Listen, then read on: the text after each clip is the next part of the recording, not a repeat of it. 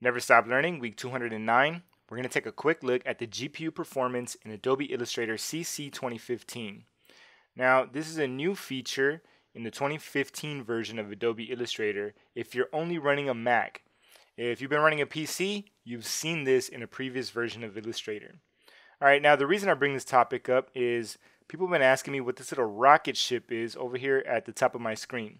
When I hover over it, it tells me the GPU performance is enabled. Click to modify options in the preferences panel. Alright, so I'm going to click on this little rocket ship.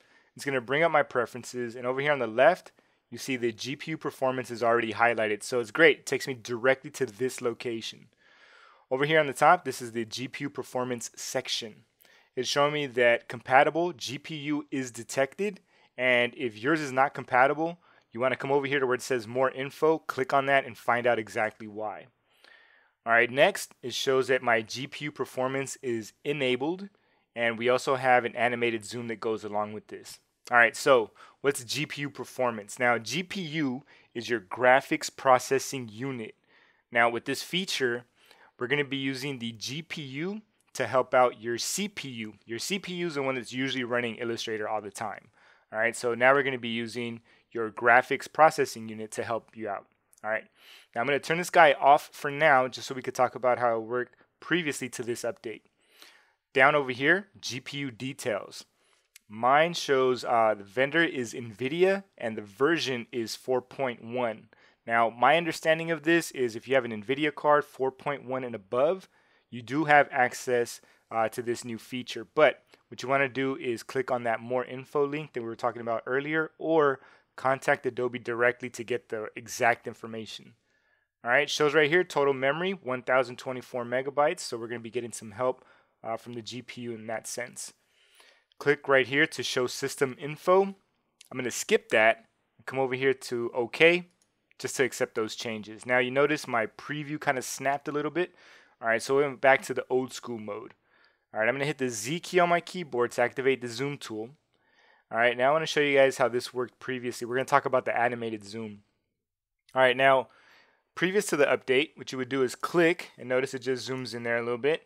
Option's going to zoom out, but every time you click, you're going to be zooming in closer to your object. You could also click and drag to define a marquee area, and when you release your mouse, you're going to zoom into that marqueed space. Alright, now another thing is if I hold down the space bar, I'm going to get the hand tool. And when I click and drag, I get a little bit of a choppy view in here. Okay? I'm going to zoom back out. Now back over here in the top, I'm going to find my little rocket ship. Click on it once. It takes me directly to this section so that I could turn on my GPU performance. I want to make sure my animated zoom is on. Now the performance is going to help how Illustrator runs. Over here, the animated zoom, this is an actual tool that you could actually see in action. Alright, back over here in the bottom, I'm going to click OK. Alright, great. Now there's a little bit of a snap, and some users also are telling us that they're experiencing a little bit of like jaggedness going on along here.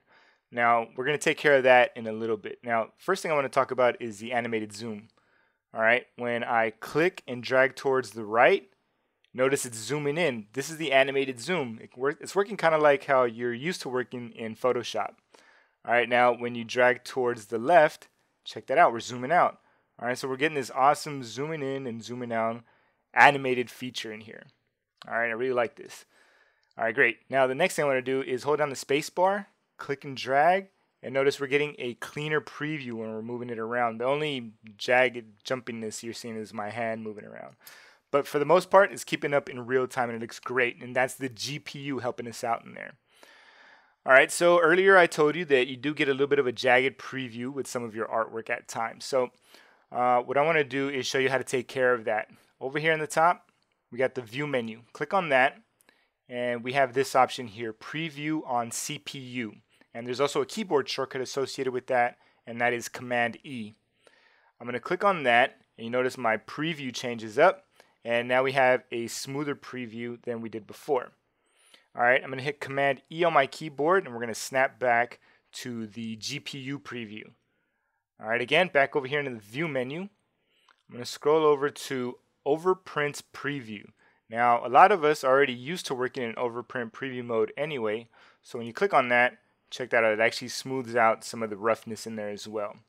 All right, now I'm going to hit Command E on my keyboard, and that gives me the CPU preview. I'm going to hit Command E again. Now it's giving me the GPU preview. Now, if you're wondering how I could tell, over here in the top, see this little tab? It's showing me GPU preview. All right, so that's how you're able to keep up with that stuff. Now, when I recorded this is actually July 2015, and Adobe actually put this new feature out kind of as a public beta. So that means we're going to give them feedback and let them know what we like, what we don't like, and if we're running into any problems. All right, so we are running into some problems, and I want to show you guys one here and how to take care of it. All right, so over here in the File menu, I'm going to scroll down and dip into my recent files. The one I'm going to choose is this guy here, multi-file place. Now, this is actually a video I recorded a couple weeks back. I'm going to click on it, and check this out. It's giving me this really weird preview. I actually have Pandora going on in the background, and that's why you see this. Now, to take care of it, just hit Command E on your keyboard. That's going to get rid of that GPU preview, and now it's showing us the CPU preview. And we're able to see our artwork. Now, when we're in this mode, we do not have access to the animated zoom. So if I click and drag, I have a marquee that it's going to zoom into. Now, let's switch back over to this document I have set up here. All right, we still have the GPU enabled. And for this document, I have my GPU preview. So if I were to click and drag, I still get that animated zoom anyway. All right, so that's just a couple ways to take care of that. And there you have it, folks. That's a quick look at the GPU performance in Adobe Illustrator CC 2015.